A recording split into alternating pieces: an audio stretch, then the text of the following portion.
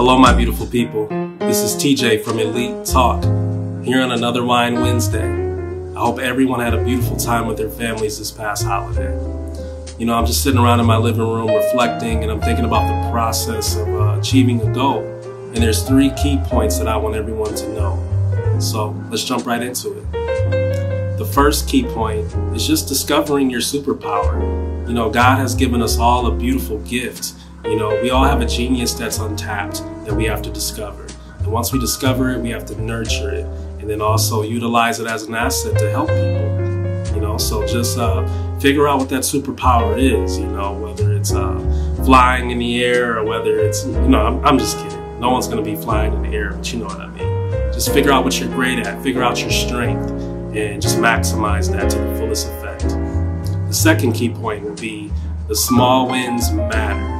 You know, we live in a world where it's just all about instant gratification, and if we don't see certain results within a certain period of time, we get frustrated and consider that a failure.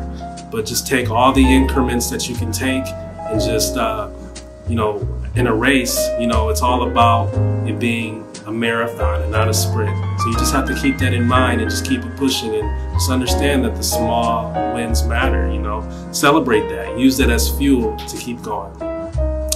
Third, but never least, what's probably the most important, is always keeping in mind that failure, you know, sets you up for success and you learn more from failure. Because, you know, through trial and tribulation, you learn the weaknesses, and you can also convert those weaknesses into strengths. You know, you never learn anything through success. You know, it's easy to be successful, you know, but it's harder to accept failure.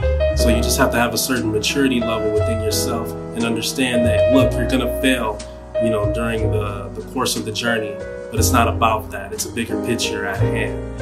You know, you think about, you go to one of your favorite restaurants, I'm sure the owner failed at least 5 or 6 times before he figured out what made the restaurant thrive in a special recipe. You know, so you just have to keep that in mind and just keep it pushing. But I want to keep everybody motivated, and you know, I just want to encourage everyone out there. We have another hot episode this Sunday, so I want everybody to tune in, and like I said, we appreciate the support, the feedback, the comments, the shares, everything, and let's just stay involved and let's just keep it pushing. So you guys already know what I'm about to do now.